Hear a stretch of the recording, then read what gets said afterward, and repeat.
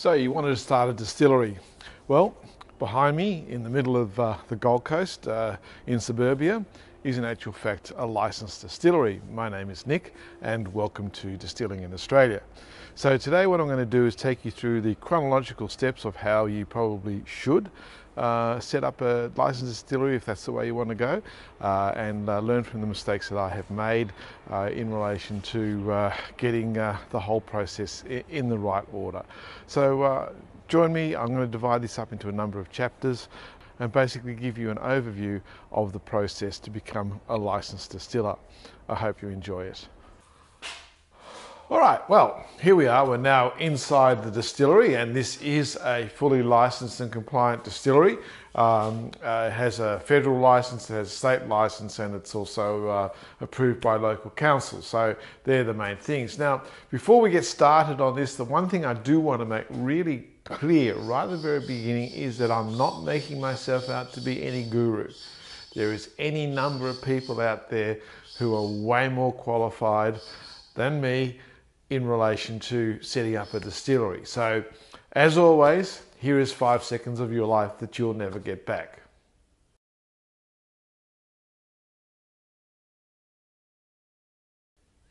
All right, now having said that, I have gone through the process. I did the whole process myself, and I did manage to achieve the licenses. So I'm going to divide this up into, as I said earlier, a number of different chapters. And the first chapter we're going to go through is it's all about you. Now, what I mean by that is that before you even start this process, there's a couple of things that you need to know that is crucial to the success or otherwise of your application. The first one is that you cannot be an undischarged bankrupt. Now, both the federal government and the state government have a test of what they call fit and proper person. So if you are currently a bankrupt, you fall outside that definition of a fit and proper person, because in reality a lot of what we do is based on trust. And yes, you know, they will come and audit you from time to time and that sort of stuff if what you're doing brings attention to yourself, but in reality most of what we do is on trust. So, you know, the state government, the federal government and local government are putting trust in us that we will do the right thing. And so therefore there's a fit and proper person test. So that's the biggie. So if you're undischarged bankrupt, don't even start the process because you won't get anywhere. Other thing is criminal history. So they do national police checks at every stage. So when you get your federal license, your state license, they will do national police checks on you. But not only you, anyone associated with the business as well. So if you have a criminal history, that is probably going to be something that you really need to look at in detail and get some advice on whether or not that's going to impede your ability to get the licenses. So they're the first two big things you need to worry about you. Okay, are you what they refer to as a fit and proper person? That's the start. All right, so now into the second stage. So we've done the it's about you. So now we're going to do local council. Okay, now there's many 500 and something local councils around Australia. They all have their different ideas and different requirements. What is important to understand is that councillors are human beings and they come with their own preconceived ideas about what distilling is and looks like. Now, the main factors from my experience is that they're looking at two issues: safety and quiet enjoyment. Right? So if you want to set up a nano distillery like this one is, there are two issues that you need to sort of address. So what I would suggest is that at the very beginning, you get in touch with your local councillor and go and sit down with him and say, this is what I want to do, this is where I want to do it. And that's important, okay, because that's the core of the issue. And get a reaction from the local councillor, because what happens is through this process If the local councillor objects to you doing this, you've got next to no chance of getting it through. All right, so you can go through the whole process, and then right at the very end, when you're relying on that liquor license from your state government, and it goes to the local council, and he says, no, not going to sign off on it, or you've done all that work, all that effort for nothing. So be prepared to answer the questions that your local councillor might have. And look, I've had reports from different councils. Some of them are really open to the idea. Some of them absolutely will not entertain it at all. So that is your first port of call when it comes to the statutory requirements in relation to getting your license. So go and see your councillor, introduce yourself, sit down with them, say, hey, you know, this is what I want to do. This is where I want to do it. How do you feel about that? Because at the end of the day, that's going to be the make or break for you. All right. So that would be the first step. Now, I didn't do it that way.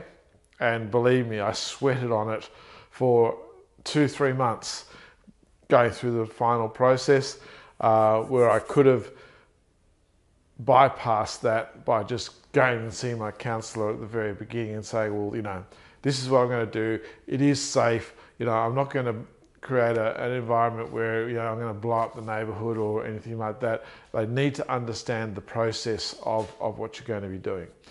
So that's the first step. Okay, so now we're going to move on to the ATO license. Now, the ATO license is in actual fact quite straightforward. And yes, I know there's a couple of questions in the application form that are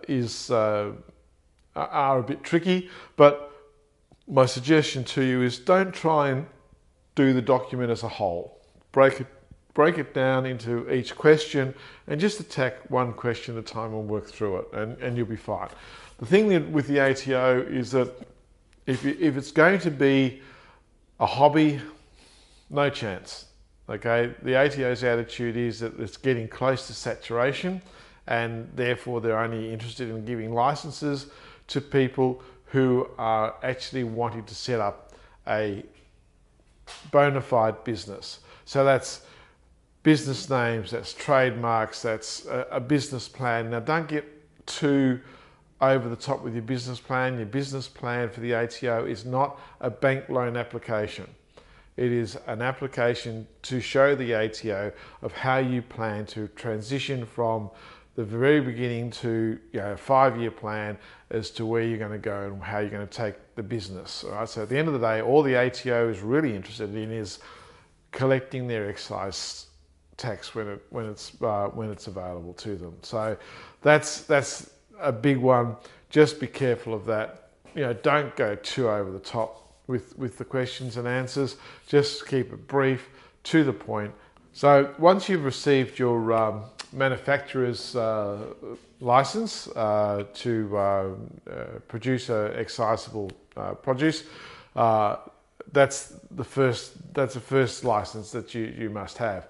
So the next one you go to then is, of course, your local government, sorry, not local government, your state government liquor license. All right, so there's no point having your license to manufacture and not being able to sell it. So you need to go to the state government. So again, the state government application is quite straightforward.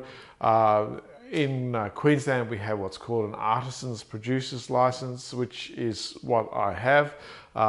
So it's still a commercial license, artisan, which allows me to sell my products off-site. Okay, so this distillery is actually closed to the public, so there's no point coming to visit me because you can't. All right, so what I am doing is I am going to be selling my produce at promotional events and online, which is what my license entitles me to do.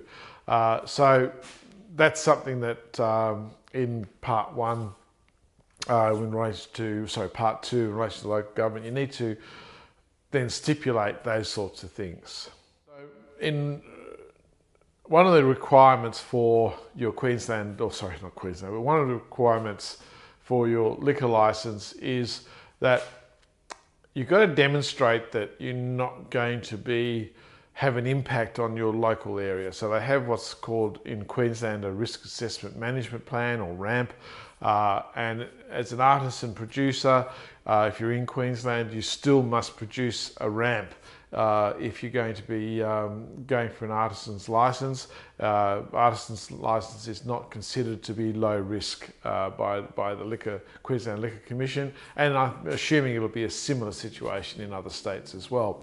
But a RAMP is basically just a document that shows you, or it's known as a risk assessment management plan, and it's just a way of you documenting how you're going to manage risk to yourself, the public that come to frequent you, and the general community around you. So it's an important document and it forms part of your license. A lot of the other things you can apply for exemptions, like advertising, for argument's sake, if community impact statement or CIS, those sorts of things you can apply for an exemption if you can prove that your application doesn't create an impact to your local area and doesn't require advertising, because you're not going to have impact on your local area. So there are all those sorts of issues that you can go through and get exemptions for, and I have covered them in other videos as well. All right, so far about you ATO license, liquor license. That's your licenses. So what's the risks? Because that's important, okay? The way I see it, and again, remember I've said I'm no guru here, but the way I see it is there's two major risks, okay? The first is saturation point. In other words, everyone sees this as an easy and quick way to make lots of money, and look, you know, I've spoken to people, and you know, their mindset is I'm going to open a distillery, I'm going to have my own brand, I'm going to have, you know, this fantastic product that I'm going to put out into the world, and Margot Robbie's going to embrace it, and all of a sudden, you know, I'm going to sell it to some big conglomerate for $300-400 million. I've heard it, okay? I've heard it several times. Now, the reality is that most of us will do relatively small volumes with relatively low profit margins. And I think that's pretty well the truth of the matter. So the risks I see is that trying to start too big, borrowing money to set yourself up. At the moment, we have a $350,000 excise rebate in place, which I've discussed previously. There is no guarantee that that is going to stay in place. Okay, the federal government in its next budget, you know, Labor government's now in, they could turn around and say, you know what, we don't want to give this rebate anymore, and they could take it away from us. Now, that $350,000 rebate for many distilleries is the difference between viable and not viable. And that's just the reality of it. So I don't think for one second that that's there forever. And also remember that in a couple of days' time, the 1st of August, the excise rebate goes up to about $94 a litre, which means that out of a 750 ml 40% ABV bottle, a 40% ABV bottle of spirits, yeah, around about $28 of that is tax. Then you've got GST on top of that. So if you sell it for $66, there's another $6. So of your $66, you've got $34 in just taxes. That's before you've done anything else. So just keep that in mind, that there's no guarantees that any of these programs are going to be here forever. All right, so my suggestion is that you start small, you have small expectations, and you can then build it up over a number of years. Think of it as a marathon, but not a one marathon. It's probably going to be 3 or 4 marathons, back to back. So, it's not something that you're going to be more than likely going to be turning into an overnight success. Now, as I've made it quite clear, my ambition here is to produce 100 bottles a week. That's it. That's what I am trying to do here in this particular distillery. And given the size I have and given the power resources I have, that is going to be my limit. Okay, so to do that with my still, which I'll get to in a minute, I'll have to run that 3 times a week, possibly 4 times a week to reach that level. All right, so that's a full-time job to reach those levels. So they're the issues that I see, and I think that it's important to just put it out there that this is not a get-rich-quick scheme. You do it because you're interested in it. You do it because you love it. You do it because you want to actually produce something. There's any number of reasons why you do it, but get rich quick, no. You'd have to be extraordinarily lucky to achieve that. Okay, so now I'm going to talk about opportunities. Now, in the threats part of it, I went over the fact that debt and all the rest of it, but there are opportunities. Now, the way I see it is that a small number of these distilleries are going to be exceptionally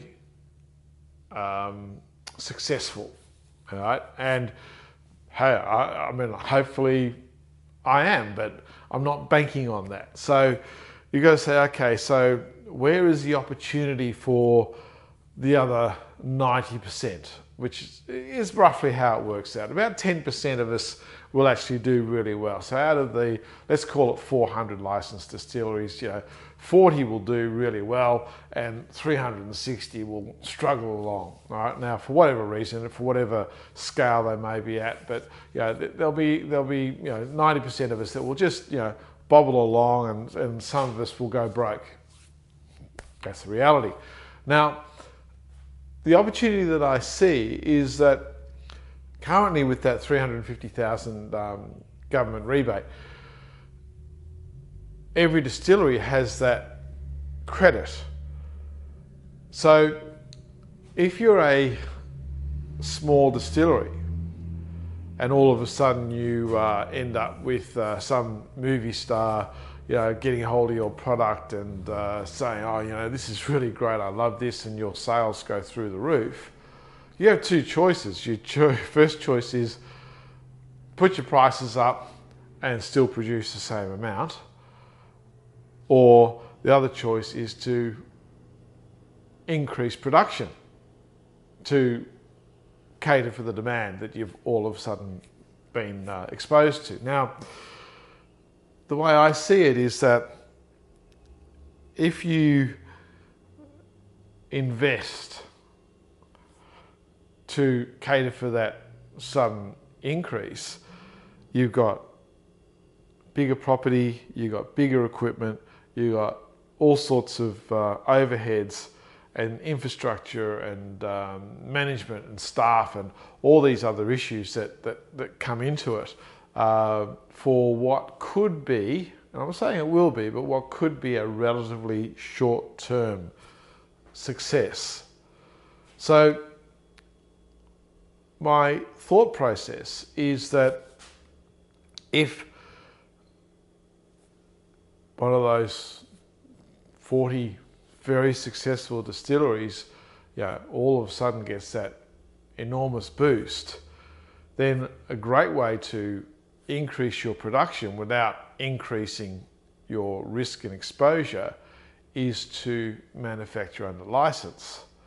So how I see that working is that you would have your formula, you would have your bottles, you'd have your design, all those sorts of issues you have for that particular product, you'll have your recipes and your processes.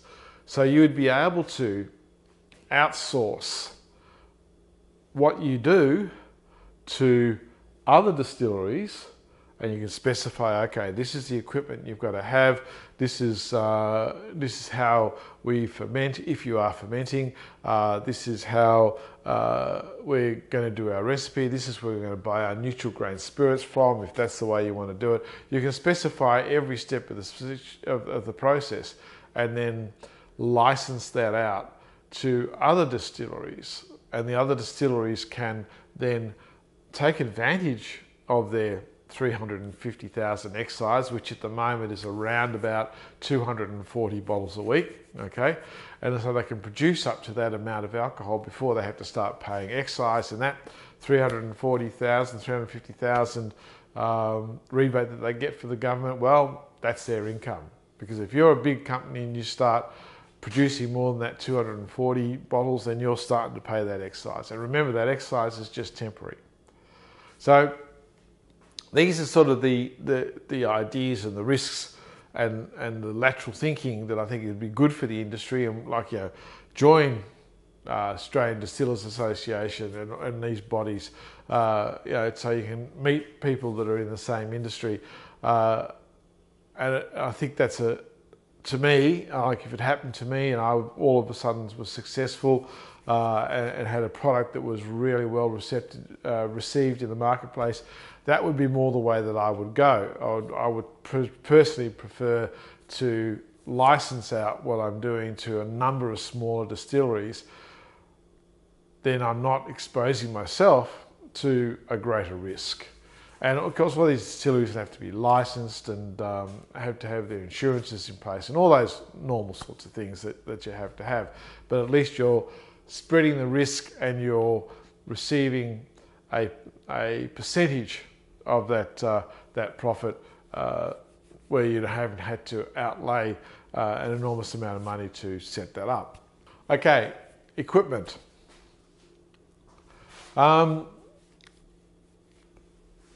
Yes, a couple of things about equipment. All right.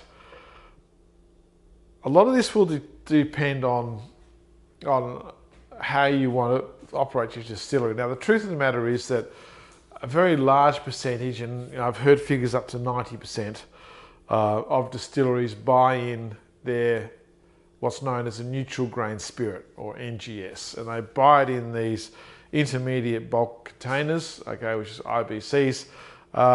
Which is those white containers with the metal grid on the outside of them. They hold 1,000 litres, and they'll buy in the spirit. There's a couple of major suppliers of that particular spirit, and there's nothing wrong with it. It's very, very high quality, very good spirit, but the whole process of fermentation for many distilleries is just a step they don't want to take, okay? Because fermentation means equipment, it means time and energy, and so they'd rather get the neutral spirit and buy it directly, where they can then do their particular recipe with that neutral grain spirit and move it on to their final product. So what I decided to do, because my thought process, and right, wrong or indifferent, again, it's just my opinion, is I want to produce my own alcohol, and I want to distill my own alcohol. So to me, it's a bit of a point of difference that my actual alcohol will be unique to my particular distillery. So this is a fermenter. Now, this was a mistake. Now, not a huge mistake. There's nothing wrong with the fermenter, okay? It's actually a really good fermenter, okay? But it's what's known as a double skin fermenter, conical fermenter. Now, for beers, perfect, Okay, it's a perfect type of fermenter if you want to do beers and carbonate the beers and that sort of stuff. But for a distiller, it's a bit of overkill. You don't need a double wall fermenter. I'm actually in the process of getting a couple of different fermenters made, and just for, I suppose, interest's sake, fermenters to me should be in 500 litre increments. And the reason being is that when you go to buy commercial amounts of yeast, they come in half kilo packs. So the rule of thumb generally is about 1 gram of yeast per litre of a finished wash or mash, whatever it is that you want to produce. So, so if you got a 500 litre fermenter, then you put in half a kilo of yeast. So that's a full packet of yeast. Now, when I say 500 litres, that's your volume of what you're going to be fermenting. But remember, you need at least 20% more than that for the fermentation. So if it's going to be 500 litres, you make a 600 litre fermenter. If it's going to be 1,000 litres, you make a 1,200 litre fermenter, all right? Because you do need that extra room for the fermentation process, especially if you're going to be doing a rum and fermenting something like molasses, all right? Because that really reacts and you get a lot of foam and expansion during the fermentation, and you know, you see it all the time of fermenters puking, and you know, you end up with a bloody great mess everywhere, and especially with molasses, it's so sticky and revolting. It's just an unbelievable unbelievable product. But so that's something that you need to just be aware of. So it makes it easier. So my next two fermenters, I'm actually getting two fermenters made at the moment. They're both 600 litre fermenters. Now, why two? Okay, first of all, out of a 500 litre fermenter, if you're operating at a SG of about 0.08, you're going to get around about 10%. So out of 500 litres, you're going to get about 50 maximum of actual alcohol potential. Now, the reality is that you get about 80% of that. Now, you can argue the point about, you know, oh no, it's going to be less, it's going to be more, whatever, but just round about 80%. So out of a 500 litre fermentation, you're going to end up with about 40 usable litres of alcohol. And that then will then give you, or give me, in this particular case, my 100 bottles. Okay, so that's the way I'm doing it. Now, why two fermenters? Well, fermentation at a commercial level takes about 5 days. All right, so your two fermenters, you've got one fermenting and one you're using. So you use each, you just alternate them. So you've got a constant supply of alcohol by using two fermenters, and that's your volumes. All right, so you can expand it or contract it depending on what it is that you want to do. But just remember that commercial yeasts do come in half kilo packs, and actually I'll show you one. I'll grab one out. Okay. So I'm back, sorry. All right, so this is a brick of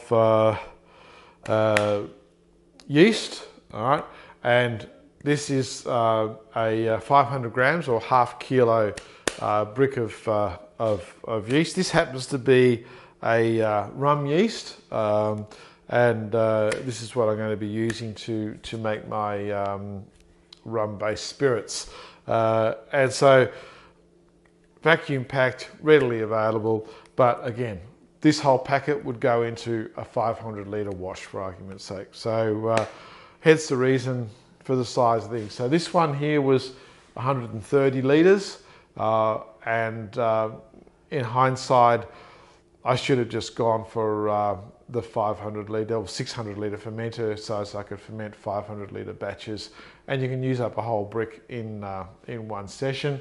Then that would give you a week's work. But for me, I was trying to work out whether or not I could do it, and whether or not I could get a product that was drinkable. And so it turns out that yes, I can do that. So that was a bit of a bonus. All right, now the other thing, the still. Now this is a reflux still, and it's also a pot still. So I have attachments here, so I can, inside each one of these is a bubble plate. So there's 4 bubble plates, 4 stages, and the deflegnator here. This is a manifold that I designed and had made up to control the flow of water through the deflegnator, which then controls your head temperature. So that works very well. Okay, I'm very happy with how it works. But if you're going to be looking at a still, I have actually gone ahead and bought 2 more stages. So this will now be a 6-plate reflux still. And then when I'm doing it in pot still mode, I'll remove the plates, have the column to 3 or maybe 4 columns, and then take it off as a pot still. And there's a reason for that in the process when you're producing whatever it is you want to produce. So it depends on what you're trying to do. So when I'm putting my wash through here, or in the first instance, if I'm going for a clean spirit, I'm going to run the 6 plates. I'm going to run it reasonably slowly because I want to get as pure a product out of here as I possibly can. Now, you'll see a lot of claims about purity. When it comes to alcohol production, around about 95% is the maximum you're ever going to get out in terms of purity. Around about 95% ethanol is the maximum that you're going to achieve. Now, 4 plates, I'm getting around about 90 to 92% out of these 4 plates. And so that's why I've bought the other 2 plates, because I want to get it up to around about 93, 94%. So yeah, a fair bit of cost in those 2 extra plates, but nevertheless, you know, it's about getting the best possible product you can by having the 6 stages. Now, commercial distilleries will have 10, 20 plates, and they'll have 12-inch columns and all this. And they're producing massive amounts of alcohol. Okay, so I've got no need for that. Now, this is a 130 litre still. It has 10 kilowatts of power, which is the maximum I can run on a domestic circuit, and it runs very well. I would need to run it 3 or 4 times a week to produce my 100 litres, and that's okay. Okay, I'm happy to do that, but if you wanted to produce more, obviously you need to increase the size of your still. But remember, if you're going to increase the size of your still, keep it in proportion to your fermenter. All right, so you've got to think, okay, well, how many times a week do I want to run my still? And then remember, by taking, say, well, it's going to take me 5 days to ferment, if you're going to do fermenting. So, the still size needs to be relative to your fermenter size and how many times a week that you want to run it. Simple as that. This particular setup is, well, I wouldn't call it commercial because the commercial stills, they start around about a 6 or 8 inch column, okay, because they're really producing quite a lot of alcohol. But it's certainly not a home hobbyist either. So this is 3mm stainless steel, 304 stainless steel. It's a copper. This is copper, solid copper column here, stainless steel sight glasses, all those sorts of things. So it's a heavy duty still, and I must admit it works very well. I'm very happy with it. So it's not a $99 still from eBay either. It's properly designed and engineered. So that's, in terms of equipment, this is probably the starting point, but instead of four plates, I'd be going for a 6 plate straight from the get-go if I was going to do this again. Okay. Storage, stainless steel containers, very important. Okay, so if you want to, you need to be able to store your products so you can emulsify whatever it is you're going to add into what you're doing.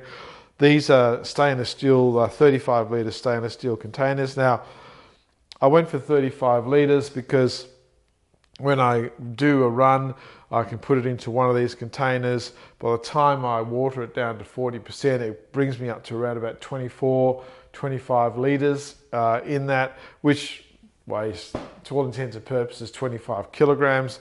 And I'm old, so 25 kilograms is as much as I want to lift. All right, so those I can manage quite easily on my own. And that was my limit. If you go bigger than that, you got to start having lifting equipment and all that sort of stuff. So it really becomes a very labour intensive process. So that's to do with that. But you've got to think about that, your containers. The other thing is transfer pumps. I have what's known as a lobe pump. That's to transfer thick type things like molasses. Okay, it's ideal for transferring molasses. Make sure that your pumps could handle 100 degrees Celsius in terms of temperature. Otherwise, you're waiting around for days for everything to cool down so you can transfer your products around. Water grade hoses, heat hoses that can handle the heat as well. All these things are things that you need to consider when putting it together. But the main things is your fermenter. If you're going to ferment, I would say start at 500 litres at least, and you're still at least a six bubble plate reflux still. And if you can, you have one that's interchangeable that you can turn into a pot still as well, which I can do with this one. So, and of course there's 1,000 different configurations. All right, so you do your own research and work out what it is that you want to do when it comes to the configuration of the still. So, look, that's all I wanted to really cover. Hopefully, I'm going to be cutting. Hopefully, this has not gone on too long. But that's the big picture overview of setting up a distillery. Just keep in mind that there's a lot of distilleries out there. You've got to have a point of difference. Okay, so where that point of difference is, maybe you're really good at marketing. Maybe you just have this amazing recipe that everyone loves. I mean, it's up to you, but just don't go into this thinking that it's all milk and honey, because it's not. It's hard work, and I can assure you, in the middle of summer, when I'm working in the distillery here, it's hot, it's heavy, and it's a lot of grunt work that goes into the process. But anyway, that's it for this video. I hope you've enjoyed it. I hope it's given you a bit of an overview of the correct process rather than the way I did it. I sort of did it arse about, but you get that. I still got the result, but there were some pretty stressful moments there in the approval process.